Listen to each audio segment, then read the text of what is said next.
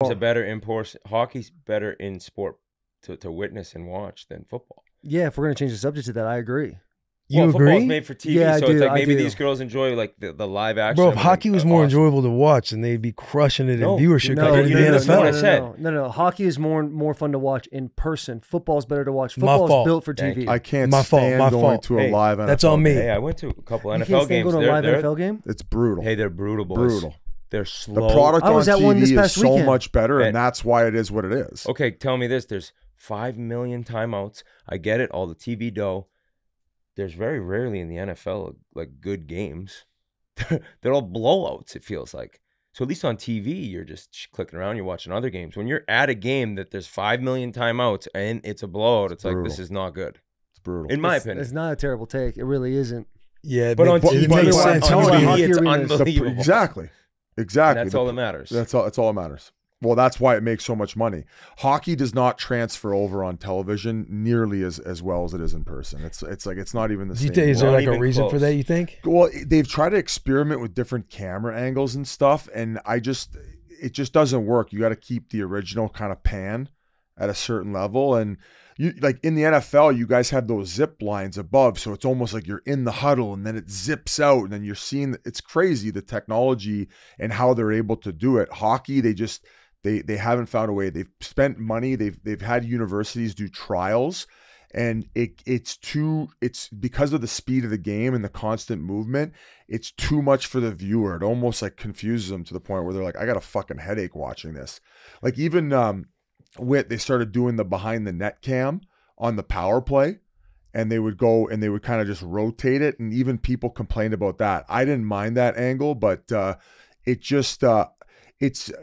I mean, hockey's going to keep growing and being better in the States. I just think that it doesn't transfer over quite the bite that the NFL has. Has The the NFL NHL ever experimented with like a sky cam So this is where what they have it like trail behind and then have maybe like 2 cameras on both sides so they can follow the puck from there top? is something like that now where a camera rips along the above the glass. Mhm. And I think it's pretty good actually, but the biggest thing would be NFL is so like the hits and how fast these guys are, it's incredible. And the cameras right down in the field, you see the replays, they got the full speed replays where you hear the crashes. Hockey, because of the boards on TV, you don't see how fast they're going. Mhm. But that's why if people go sit front row, like my father-in-law got tickets now behind the Bruins net, and he's like, I cannot believe the speed and the size of these guys. Yeah, but on right. TV, it doesn't show. So that's why in person, I mean, I think the boards aspect is the biggest thing. You can't get right there like those cameras on the field in the NFL. Yeah. Right. No, I'm with that. But hockey's in a great spot. But I was gonna say about football, I saw it today. I think Dante at Barstool did a blog about the product being bad, but how the numbers are they're skyrocketing still. The NFL and the It is. viewership and It's the money. crazy, man. yeah, It's like it's become like a show. It's become like the TV is like an event. Hockey is just Right. pure when you watch it. 82 games. Hockey on games, like you don't really get a full understanding of how fast everyone's going. No, You just kind of see, like you said, the lens where it goes back and forth. Football, I feel like when you watch it on TV, it looks so much faster than when you view it in person. I was at the Titans game this past weekend, and I was sitting up in this suite looking down, and it was like everyone's trying to just. It didn't seem like crazy fast to me. Right. well, yeah, and if you're sitting up high in an NHL arena, it's definitely similar to that, where you can't tell like the physicality and the speed, but you're still seeing plays develop that you can't on TV watching hockey, and it's just in person the best sport for me. yeah. Yeah. I mean, yeah, I like. I actually prefer Total watching golf it like as a former player. I like watching it from up top because I like seeing it all develop. Like I don't need to be on the glass from like a viewership perspective. I kind of like being up top. No, I love it. And Will, would you say if you sat up high in an NFL stadium where the coordinators are, would you see plays develop? Would you realize right away when a guy missed an assignment, or like, you know what I mean? Knowing the game, is it like hockey where you can see all how a breakaway happens? Yeah, but ahead of time. we're still a pretty good like even if you're on the front row, I still feel like you're a good distance away where you're kind of seeing the entire formation. Okay. So I don't think not a whole lot. I guess See, you just get a better vantage point. Well, on the I back disagree end. with that. When we went and did the spring game at ASU, it was so hard for me to tell who was who and what was going on. I couldn't see the far side of the field. But when I was up there at that game this weekend, You see the formations. You see where protection breaks down. That's fair. You see I mean, like at that people point, we're hitting on the gaps and stuff field. like that. Like, oh, you could see like, oh, the running back missed a gap there. Right. Or this right, guy, right. he And his you see route it was happen a in little real, different. like right before it happens almost. Yeah. Like up top, you see in hockey at least, you see a puck get rimmed around, you see two guys take off, and you're like, dude, if this puck gets by this defenseman that's pinching, these guys are gone because you've already seen him from up top go. Do you know what I'm saying, kind of? So see it it's develop like what you're crazy. saying to me is interesting, but like being a casual fan of You don't hockey, get it. the development of plays to me, it looks like just 5 guys holding a zone the entire Yeah, I time. have absolutely zero And you're like, clue you're how kind of that- just watching guys kind of work Yeah, together. the strategy You really involved. see it in power play. Like Power when play, you, they're with a snapping it. 4, how they kind of rotate. Like I think that's fascinating. Yeah. But when it's 5-on-5, to me, it just seems like, yeah, Back they're and forth. duking out. The 2 defensemen are just kind of chilling back there, kind of, hey, don't let it get past the blue line, and that's really it. But do you guys actually have plays like coaches yelling, "Hey, run twister"? There's face-off plays, but there's like when you're on the ice, you're just like talking to your line mates and you're talking on the bench, like go here next time, and you're all like, it's like knowing what you're gonna do before you do it. There's not like plays live in I think you action. kind of like Right. there's systems in a sense of like how you play in structure and how you pressure teams in the neutral zone. I would say it's evolved to where it's a lot more in depth now than it was like 15 years ago, just because of the amount of video, the amount of coaches. Like talks about like their neutral zone forecheck and little things like that, like a power play zone entry where you might have a couple different options of how you you go up ice. Get control. Yeah, so there's not as much as you think because it's such a reactionary sport, but in controlled settings, like for instance, a controlled breakout, like you said, off of a face-off. So there's certain situations of the game you can control, and you got to like practice those in training camp, like you would run plays. Like What's a NFL. controlled breakout mean? Because I'm thinking to myself like, So Go on. your defenseman's behind the net, and the center swings down, and he either picks up the puck or he goes. The other team has kind of sat back. Once you get control behind the net, they're just going to be like, all right, we have a set forecheck. Right. We know how to combat So- what they're doing. Yeah, so if like the center swings, the defensive side of the coach, like on the defensive team, he'll say swing with that centerman. Some of them might say, like all of you 5 guys stand in the neutral zone and just kind of let them have it up there and then try to come up the ice. So it's constantly evolving, and then like game to game, you're getting a video breakdown of their power play, their penalty kill, and these types of situations, what they might do off face-off plays, their control breakout, their zone entry on a power play. So you kind of get that 5 to 8 minutes of video in the morning of the day of a game. But the thing that's hard about hockey is you're playing, 31 other teams. So Right. you have with you, different systems. so you have to have a team who kind of is easily able to adapt, like has hockey smarts and saying, okay, today we're not doing the same forecheck we were last night on the control breakout, because maybe that centerman who swung for the offensive team went behind the net, grabbed the puck, and it's fucking Kaprizov where he can actually go end to end by himself.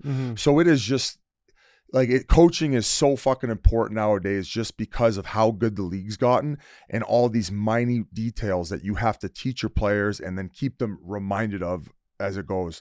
In football, do you, based team to team, change your defense? oh, absolutely, Yeah, depending on the absolutely. system that the offense is running or defense So is there, running. would there be a game? Obviously, it's different for offensive linemen. As a defensive player, would there be a game you're playing a certain defense where you're not like in because it's that defense?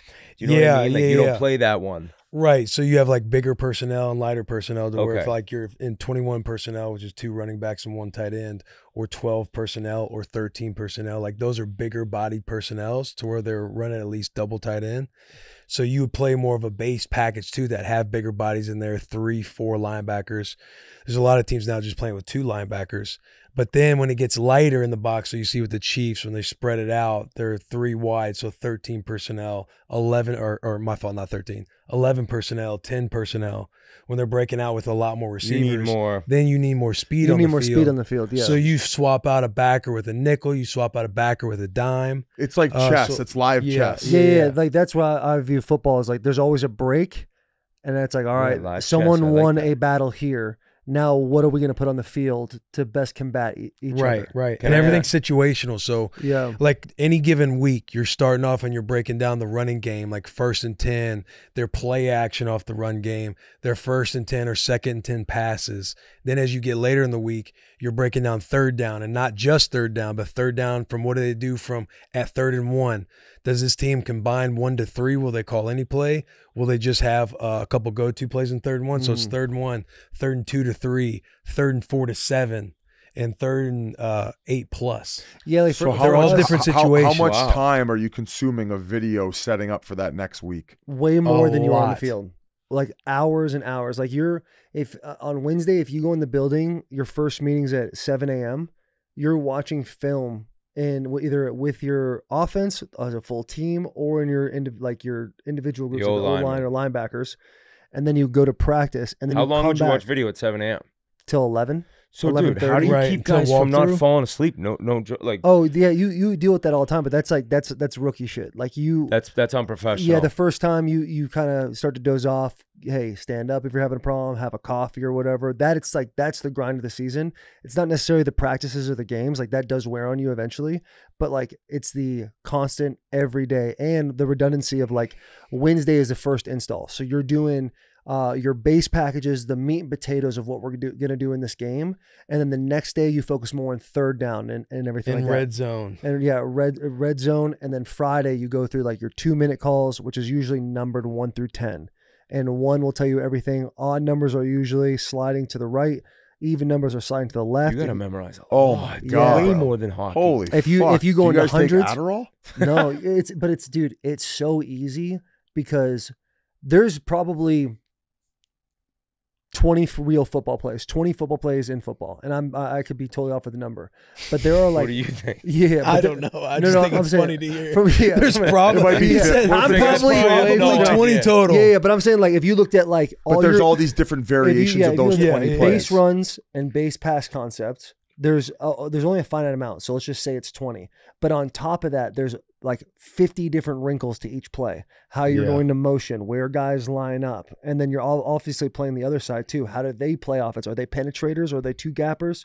So now you're thinking how you're going to do your combination blocks differently. These corners play press. Like we were talking earlier with blitzes. Like you're like, oh, if you're a left tackle and you see a guy coming off the edge, what do you do? And it's like, well, is it my assignment to get that guy or is it my assignment to take this guy I have on me? And if it is, I usually would take the team, like all the stuff when like we're as a team together, they would kind of give me their tendencies and game plans as a whole. And then on my own time when I get home, I would evaluate the individual player that most of my matchup is at. You'd be Right. watching Which I'm his- sure you'd be like you, watching if you're his playing the tape. Saints and you're like, God forbid it's 2nd down and I have to go out with Alvin Kamara. Right, You're watching every option route Alvin Kamara Yeah, has. from your guys' standpoint, you're realizing like, all right, do they play more of a 2-shell defense or are they a big heavy cover 3 defense this week? What do they do when you got them in a situation and we motion them out to empty? How do they adjust an empty? Does the linebacker, like I prefer check rat to stay in the I box? don't even get what you're saying right Does the now. line? Right. Yeah, does the linebacker stay in the Chinese box? podcast? Yeah, Yeah, but like Did you they- guys, did when we you guys are change the- saying when you guys are saying centers coming So we change the forecheck, settings. the Same guys stay in the deal. gray zone and they come on up or whatever. The gray zone. The So gray, how many? is that what it is? How many of your listeners You like? Will calling laughing it like the- he knows I'm it. Like calling he it knows the- what I just said. I'm calling it the gray zone forever now. Forever. Yeah. What is it? What is The the zone? neutral zone. How many It's of your it's a neutral listeners- color. Yeah, How many yeah. of your no listeners- gray area turnovers, right? That's How like a many of your phrase. listeners like appreciate you guys getting the weeds on the football talk, or do you think not a lot of them understand it? Like That's how many? I asked them I'm Wayne not sure. asked thing. that same question. Oh, I asked them not the sure. same thing when? 2 hours ago. No yeah, shit. literally Yeah. when we were Oh my literally God. all I said trying when we to talked- trying to Hey, answer great it. minds, Yeah, buddy. yeah, we Yeah, were- Great minds, love you, buddy. I love you, Hey, bro. you were legit So- there when Whit asked. yeah. I was about to explain. Because It. sometimes we start getting in the weeds and like we'll get I wondered tweets if like, hockey people like yeah, they're like, we don't give a fuck. Tell us a kill story. Oh, it's like, Tell us a okay, kill all right, story. Jesus, trying to I'm sure explain people in the power play comments I will was never leave on. if they appreciate Yeah, the football talk. but Because I we wondered the same We thing. kind of got in the weeds a little bit, even in the intro.